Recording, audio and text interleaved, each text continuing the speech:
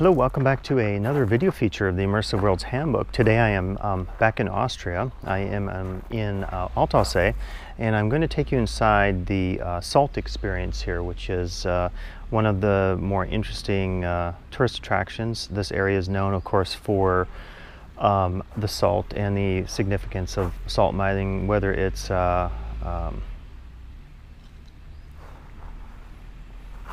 Hi, welcome back to another video feature of the Immersive Worlds Handbook. Today I'm in Altaussee in Austria, and I'm taking you inside the salt experience here to give you a sense of how this important local property is dealt with in an experiential sense. If you saw my other video on the Borax Museum, I think there's a similar emphasis here, a little less so on branding, but an emphasis on the natural material, salt, and its significance in local culture. So I want to take you inside and show you a bit of this experience here in Altaussee, Austria. So of course we begin, right, with the experiential part of the tour. As you can see, we're getting dressed to go into the salt mine. And the experiential part of the tour then is, I think, augmented by the fact that you first put on the suits to wear into the mine, so that gives you that sense of transformation that you might have when you cross into a threshold, into another space. One of the most effective parts of the tour, I thought, was this very beginning narrative, this funny guy, comedian, who talks about salt, and he makes all these analogies to soup, which I thought was pretty clever. Then you begin a series of, at the start of the tour and the end, you do these very long walks into the mine. And as might be expected, since it's a real working mine, pretty cold. And the tour itself lasted over an hour and a half. And my tour party was, a lot of us were surprised to find that it was this lengthy, you know, in terms of not having a bathroom break and some of the practicalities. But indeed, after you leave that room with the video, you go on this very long walk on these wooden planks. As you can see, there's some lights here above the mine, and a rather quick walk. And I was thinking, you know, if this was something that was created or done in the United States, there'd be all these legal waivers you'd have to sign and so forth. And I was kind of surprised that there was nothing like that, because it certainly was a somewhat unstable walk on these planks, and it was very, very quick. And I wondered if you had people who weren't so agile on their feet, how they would handle the walk. The other thing you're going to note throughout here, you know, there are these points where you see these little displays. I don't know if I captured those, and a bit of music. And a couple times I just wondered, you know, what was the purpose of the music at that point. And I'll comment on some of this later when I discuss this idea of telling the story of salt and what it means. You can see here that the guide is talking a little bit about the mine and giving the guests a sense of how it's used, the history of it, and so forth. And the docents, the guides that go on these tours, I thought were the best part of the tour. The fact that they were so knowledgeable and so able to answer questions and to give you this personal guided tour. And that was probably the most effective thing in terms of going through the salt world, was the knowledgeable docents who guided all of us through the mine. But of course, the other side of immersion is asking ourselves, how well are we immersed in any particular space? And so I wanted to reflect in this video feature, you know, how do you tell the particular story at hand? So in this case, you're telling the story of salt. And of course, salt is super important to people in all cultures, and certainly important to this region of Austria. And there are actually 3 of these salt worlds that you can visit. In addition to Altaussee, there's one in Hallstatt and one additional location. But I kept asking questions to myself, like, how are they telling the story? Now in this particular case, they showed this interesting church, and then after this they're going to get into the story about how the salt mines were used by the Nazis to steal and preserve art from the Jews. And so that, as a historical tale, I thought was very important and another highlight of the tour. But I felt that before and after that, they didn't do maybe as much as they could have about telling a very clear and compelling narrative about salt. A bit too much fragmentation in my mind, and I think they needed more consistency in terms of telling the story. And as I'll mention later, they could have developed some of the interactive components in a more effective sense to augment the story as opposed to just telling a story about or through technology. Yeah, so we just learned about St. Barbara here in the Mind, so quite interesting part of the tour, hearing also some about the history of the art in terms of over 8,000 paintings restored here due to the perfect conditions that were possible here in the salt mines. So then as the story progresses, there's this room, and they actually removed the kids from part of this because they said it was going to be disturbing, but it wasn't terribly disturbing. There were some simulated explosions, and they talked about how some of the Nazis tried to destroy the entrance to the mine and destroy some of the artwork. Unfortunately, most of it was recovered.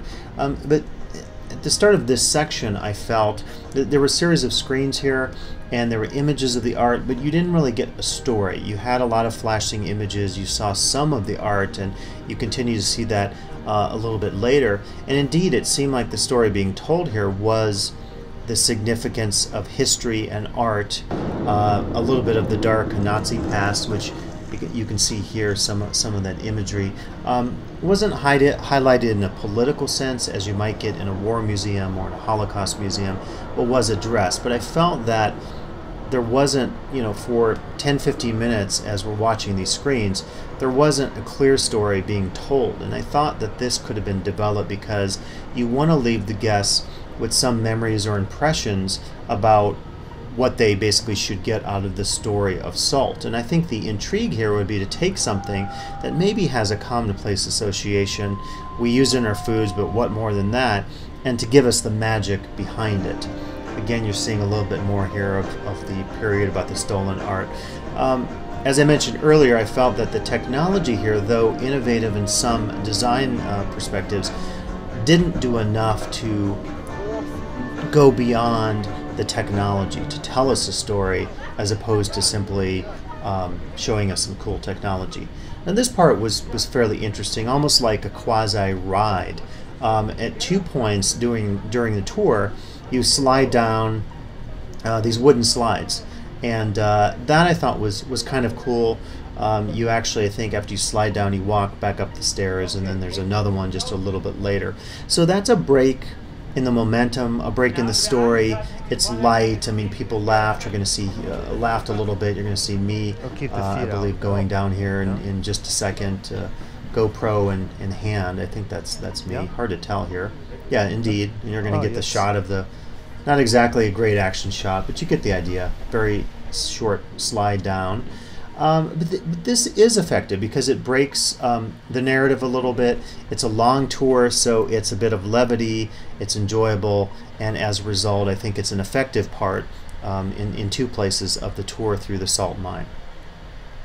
Okay, so now we're getting into a section. There was a very large amphitheater, and they made mention of the fact that it used to be a stage and there were concerts there, but due to basically fire marshal type regulations, they can no longer hold these concerts there. And I don't think I have any images of the stage. But so there was a bit of a light show here, kind of projected, I guess, on the back of the walls, you can see.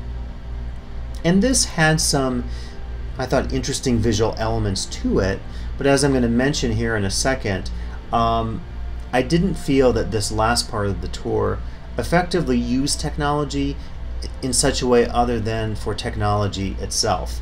And I think one of the things you have to think about in creating an immersive space and trying to relate narrative or story through that space is, can you advance the story in caps, versus telling a story? This was a point where there was music and there was a conductor, and I guess it was referencing the fact that there was the stage, or still is a stage, that doesn't get used anymore. Cool, I guess, to look at. It went on for quite a while. I won't show you all of the video because it's really, really long. But I asked, why do you have a conductor? What at this moment in time, in this telling the story of the salt, the conductor doesn't have anything to do with the salt. It's kind of a cool thing. It looks interesting visually, but has nothing to do with salt. And I'm not necessarily saying you'd want, a cartoon character salt shaker as opposed to a conductor up there on the walls, but there needed to be something else to advance the specific story, as opposed to just telling a story or showing a cool image of a conductor with some music and some other imagery. So it's something that I would take away from this story here at the Salt World in Altaussee, Austria. And then the tour ends with another, as you can see here, long walk back out through the caves. At the end, not unlike a theme park ride, and I mentioned this earlier, you have the cameras that capture you as you go down one of the two slides. So this, in an experiential sense, mimics a little bit of the experience of going to a theme park and going on a ride, in that you can have your own image to take with you. And of course, you exit through the gift shop as well. And you see a sample of some of the mini things that were on sale in terms of the salt theme that is maintained quite consistently in the gift shop. Yeah, and quite appropriately, when we leave, we get our own mini salt to take with us. And beyond the free salt shaker, you can purchase any number of other types of salt. You can see different accoutrements, pens, your typical salt, your typical souvenir shop that in this case has a salt theme. So I hope you enjoyed this video experience today here in Austria, taking a look at the importance of salt and how it's dealt with in an immersive sense, in an experiential sense. So please come back for additional video features of sites like this and many others from around the world.